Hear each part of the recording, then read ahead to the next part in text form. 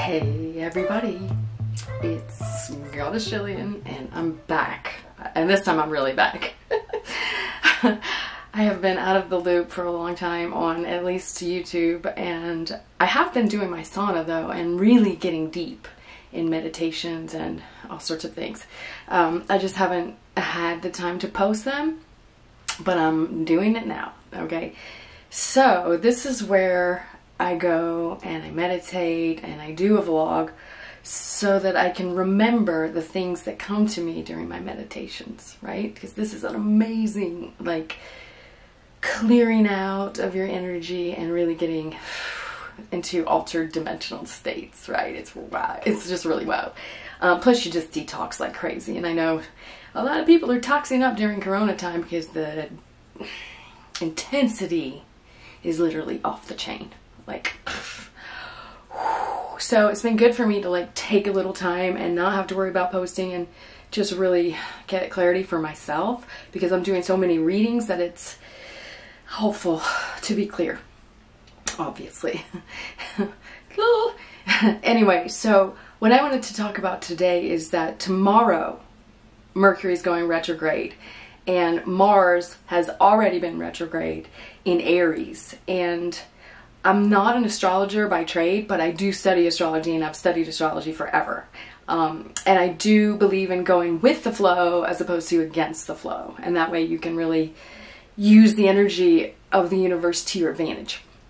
So we've been with Mars retrograde for a while now, and Mars is a planet of action and moving things forward and getting things done and war and really masculine energy and aggression. And it's retrograde, meaning it appears like it's going backward in the sky, which gives the energy of feeling stuck, okay?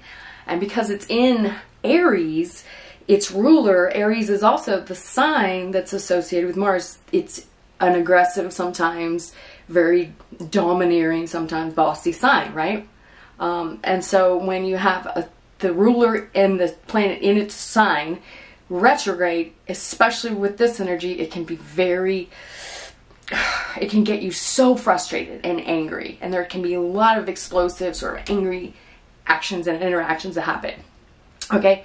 Add to that Mercury going retrograde, which Mercury is the planet of communication and clear communication when it's positively aspected in the sky.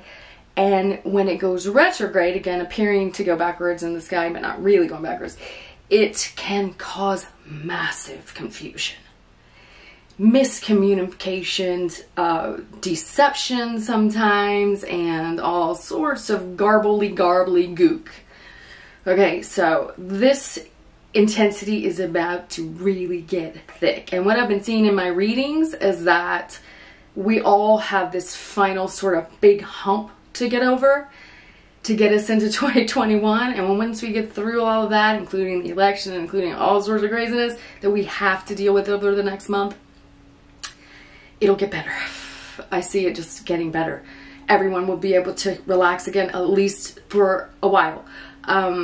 But going back to Mercury retrograde, it goes back and retrogrades into Scorpio, which is the deep, deep, deep, dark recesses of the mind sign, and the secrets, and sometimes the weird, subversive, kind of crazy stuff, and sometimes the manic stuff, and sometimes prisons and all sorts of deceptions can be associated with Scorpio. It can be very, very, very deep spirituality as well, but when negatively aspected, it can be very dark. Deep and dark. Okay, so we might see a lot of deceptions that have been going on come and see the light of day, sort of like the dirty laundry finally coming out from the depths, being buried in the backyard and whatever. Okay, so get ready for all of that. Okay, but having said that, it doesn't mean that you should just crawl under a rock.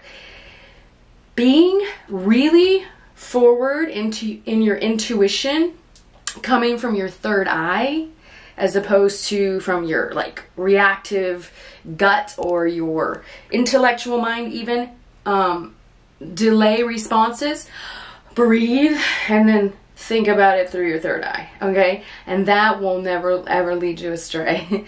That will keep you going on your path and like a lighthouse shining the right direction, okay? And you'll be able to feel it in your heart, right?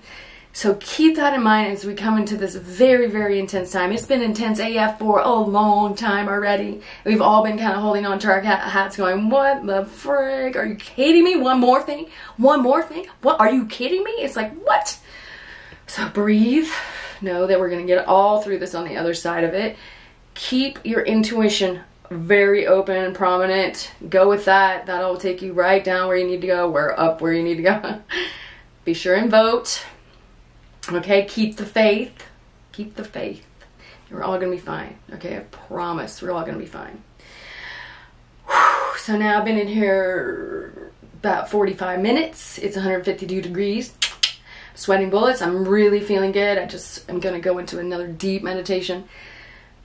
So thank you for tuning back in. I promise I will keep going with this. This is my new regimen in my new sauna. And so, right on, everybody.